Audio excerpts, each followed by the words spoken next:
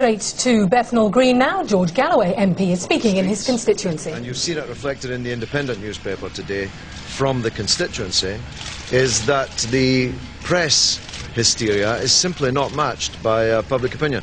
But the proof of the pudding's in the eating, so I say to you, come with me to my public meetings and let's see what the attendances are and what the level of support is. Why did you meet a mass murderer and rapist, Uday Hussein? Well, let's stick to Big Brother. He's always under this liberty, so doesn't take you seriously after what they've seen. Well, that's a matter for my constituents. I'm content to rely upon their verdict. Does celebrity matter to you? No, but inevitably, if you're going to try and get a message across to a large number of people, more than you can ever do in public meetings, then you have to make such use of the fact that people know you as possible. And you cannot separate the political leaders of an organisation from the political message. Why did you meet Uday Hussein? Well, I took the view that it's better to jaw than war. And I took the view, and you all know it, whether you agree with it or not, that it was better to talk to the Iraqi leadership than go to war with the Iraqi people. Now, frankly, quite a lot of people now agree with me about that. So I'm a little surprised that you should find it so contentious. He was a mass murderer and rapist. Well, you know, you have to deal with the people who are running countries with whom you're in a dispute. Either that or have a war with them.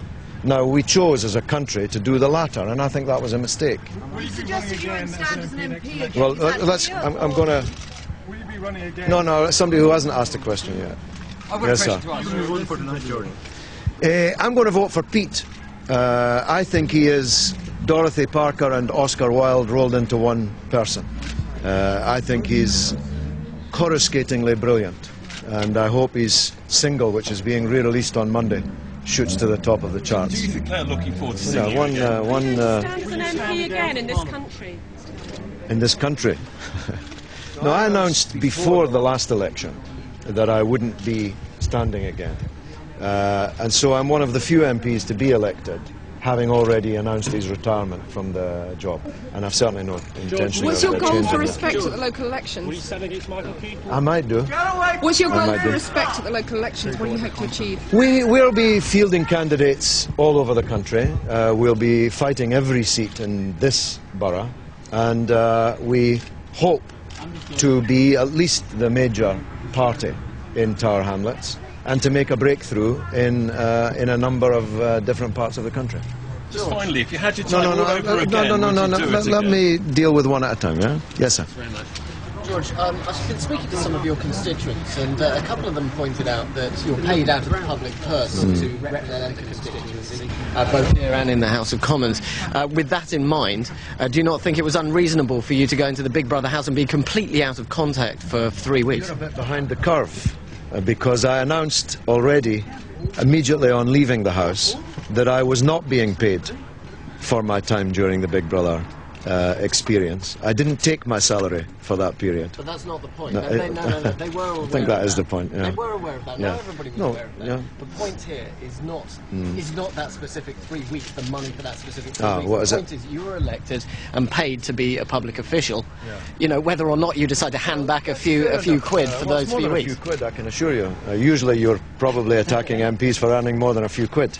No, look, you can either have a rule which says MPs are not allowed to have other jobs as well as being an MP, and that's one point of view. Or you have what we actually do have, which is that MPs are free to pursue other jobs as well as being an MP. Now, there are barristers, doctors, there are businessmen, farmers, there are people in the House of Commons who have all sorts of other jobs. And celebrities. And I have another job. My other job is as a newspaper columnist, which I've done for 9 years. Now, you could take the view that I shouldn't have that job. Pays me very well. Pays me much more than I get as an MP. You could take the view that I shouldn't do that job. But then you'd have to take that view about every MP, not just about me. What did you think of Uday Hussein? Was anyone not asked a question that wants to? What do you think of Uday Hussein when you met him? Not much, and he's dead now, so I don't know quite why he's troubling you so. Are you tired of the cat jokes? Well, I'd rather be a cat than a poodle. What do you think about the Telegraph's decision to continue to appeal against it? Well, I know that they've said they're considering doing that, but I haven't seen it actually happen yet. But to be honest, I haven't spoken to my lawyer since getting out of the Big Brother house, so I don't know quite what the official position is. Excuse me, George. Before you entered the house, you must have known how much you would be censored for your political views, which, I mean, didn't come out. And yet you still went in the house. Actually, not only did I not know I'd be censored, I was told by the Big Brother producers that I would not be. In fact, one of the main points that they made when they met me in the House of Commons to persuade me to do it was that it would be a good place to be effectively a soapbox for my perspective on events. And therefore I was very surprised when I got out to hear the bird song over any political statement that I made. But hey, I'm getting the chance to speak to all of you here, and you wouldn't be here. You wouldn't be here otherwise. I've been accused of many things in my life, but naivety is not one of them. Anybody who hasn't asked? Today, I have done a series of media interviews, and now I'm about to start, when you'll allow me, my constituency surgery. And then back to the circus tonight. Yes, this is the big night. The winner will be announced tonight. I hope it will be Pete, but I suspect it will be Preston. How does it feel to be hated? How does it feel to be hated? I'm not hated at all. I'm hated by you, but I'm not hated by the people in there, and I'm not hated by the 62% who voted in the Jeremy Vine poll. And I'm not. I drove through Brixton this morning, and people were banging on my car windows to shake my hand. So I can assure you, I'm not. I'm loved by some and hated by others. Do you regret calling Jodie Marsh a wicked person? No, I think she was wicked. Do you have a taste for reality TV now? No, that's my. I can tell you, that's my last reality TV show. George, you went in to connect with young people, but you didn't get on with the two young people that were there. Well, I did at times. If you were watching the show, they were singing my praises in the diary room. Not for long. They were for long, actually. They were. But you see, under pressure in that house, when you discover somebody's nominated you, you tend to go off them. That's one thing I've learned from reviewing the coverage of the show that I've been able to see, that people liked them, people liked each other until they discovered that they'd been nominated by that person, then they went off them big time. But to be honest, you shouldn't take it too seriously.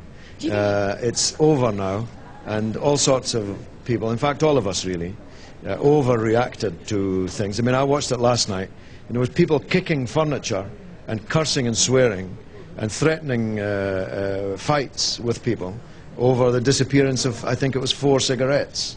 Now, I can assure you they'll not be like that when they get out of the Big Brother house. It's a product of the atmosphere. Well, another surreal moment in the many surreal moments of the last 3 weeks for George Galloway, with a news conference that ranged from Saddam Hussein to Pete Burns and cats. He was asked there, do you feel hated? He said, I'm not hated. Well, I'm hated by you, but not by members of the public. And again, he said he was simply trying to get his message across to the wider audience.